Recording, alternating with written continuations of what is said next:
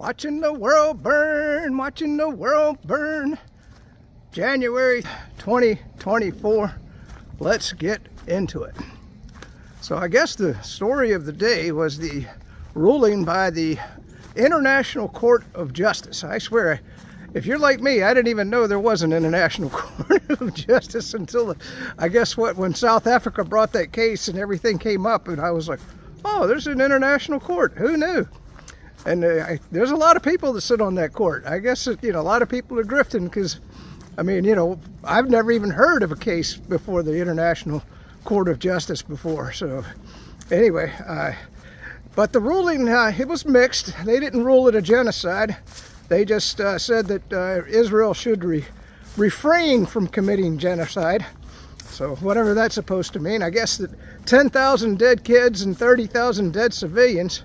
And by the way, I just want to get to the radio again. I'm sitting here listening to the radio, and they say the horrific events of October 7th on Israel. Israel has a right to defend itself. Well, the numbers have been shrinking as far as how many Israelis died that day. I think it's about 750. And then, of course, you've got a lot of those were killed by Israeli troops. It's coming out for real now. Families have come forward protesting Netanyahu. So it's going to be interesting to see when the truth all comes out on all of that. But the thing that got me most of all was they don't even mention 10,000 dead kids. I mean, as far as I know, not a single child, well, I think there's one in captivity right now that I've heard about, but I haven't seen any pictures of dead children, Israeli children. Now, I've seen lots of horrific pictures of dead Palestinian children and women, 30,000 civilians. That's not horrific. No, they're subhuman, right? Isn't that the way we got to look at it here in the United States, especially if you're a Democrat? Yeah, you hate the Palestinians. So anyway, I just wanted to talk about that first. My opinion, I think that the Zionists need to be stopped, and the Palestinians need their own home to call home, because I'm a humanist. I guess I've got no skin in the game, thank God. I would hate, but the thing is, the Israelis have been committing genocide. They've killed Christians. You'd think Christians would be up in arms about that, huh? Anyway, let's get on to some other news and quit talking about that. Latest on Ukraine. I got more information on that 90,000 soldier fiasco that's taking place up in Finland. I thought that Russia might view that with some concern, but what I'm finding out is most of those troops are just logistics, and it's really kind of just a show of nothingness that NATO's putting on display how weak they are. So that we'll see that. The bad news back on Gaza is we're shipping a bunch more weapons over there, mainly in planes, I guess, because, then the Houthis won a battle down in the Red Sea. There was two merchant ships, and I think it was, I don't remember what the military vessel, I want to say a destroyer, and they actually had to turn around. The Houthis drove them back.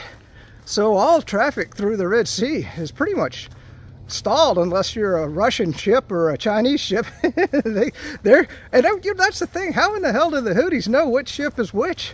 I mean, it seems to me just like the pirates used to do, is if you have an American merchant ship and you're going to the Israeli port, you just roll up a Russian flag, and pretend you're a Russian ship, right? I don't know, maybe, I guess that's against international law, but when have we ever thought about obeying international law?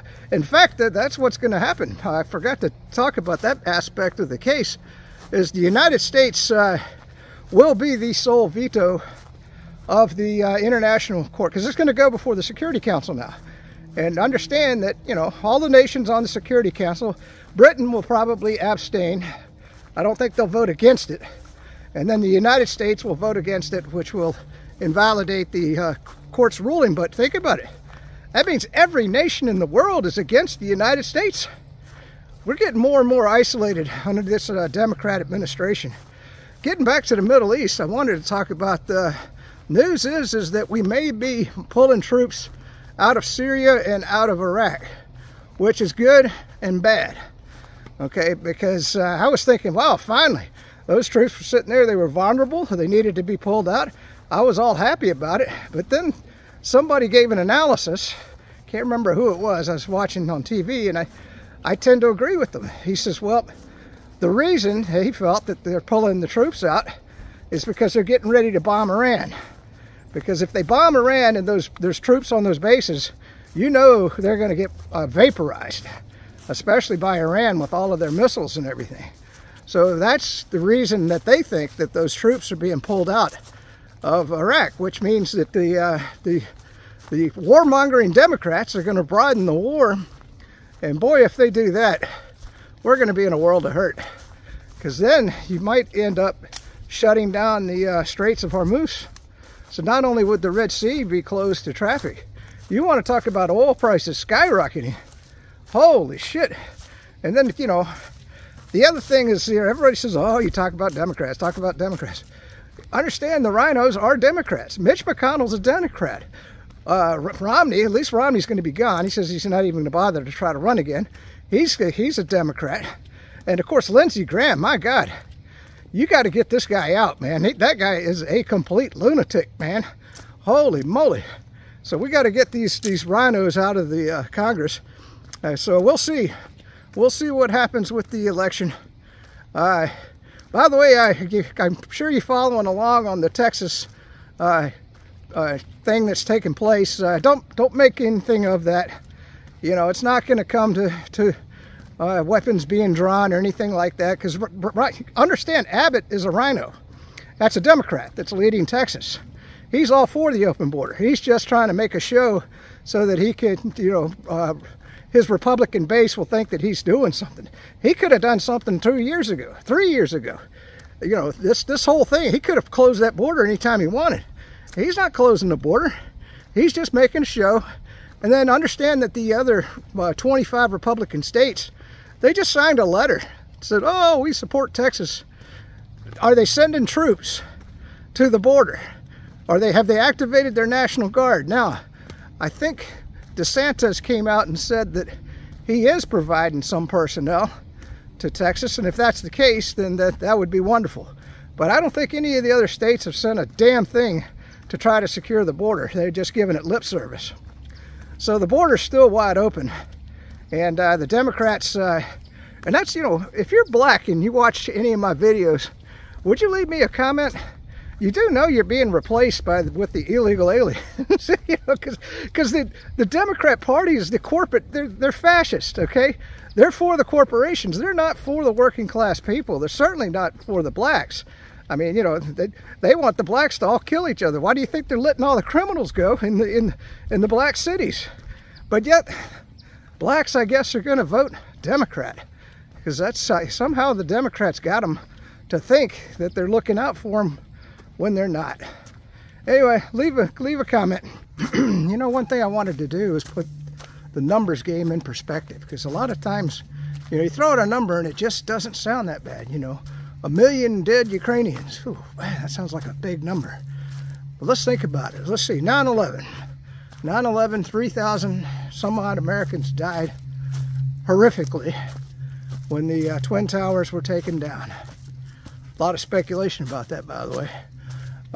So now we take 30,000 dead Palestinians. Well, let's see, that's 3, that's 2, that'd be 2. How many towers would that be to take down? Quite a few, wouldn't it? Holy moly. So I just wanted to kind of throw that number out to you so that you can kind of think about it. So, and then of course you get into $34 trillion in debt. And boy, it's going up exponentially at this point. We're getting to the point where we're not going to be able to pay the interest on the debt. Or the interest on the debt actually is going to be greater than our military defense budget, which really doesn't matter. No matter how much money we throw at the defense budget, all it does is make a bunch of people rich and doesn't make us any safer here in the United States, because of the way that's set up with all the kickbacks and everything that takes place with the whole defense industry, so to speak. Congress gets a lot of that money. But anyway, just thought I'd throw that out, put that in perspective for you. Think about that. Think about it. And by the way, those 3,000 people dead, we killed over 1 million in Iraq as a result of that. We were in Afghanistan for 20 years, killing Taliban and Al-Qaeda and a lot of other people. So think about that. That 3,000 people resulted in 20 years of war for the United States, killing millions. And now we've got 30,000 dead Palestinians for 750 Israelis that died on October 7th. Just saying. You can run on for a long time. Run on for a long time. Run on for a long time. Sooner or later, God's gonna cut you down. Sooner or later, God's gonna cut you down. Go tell that globalist liar, that Democrat idiot writer, that RINO rambler, that nuclear war gambler, that backbiting U.S. politician. Sooner or later, God's gonna cut you down. Sooner or later, God's gonna cut you down.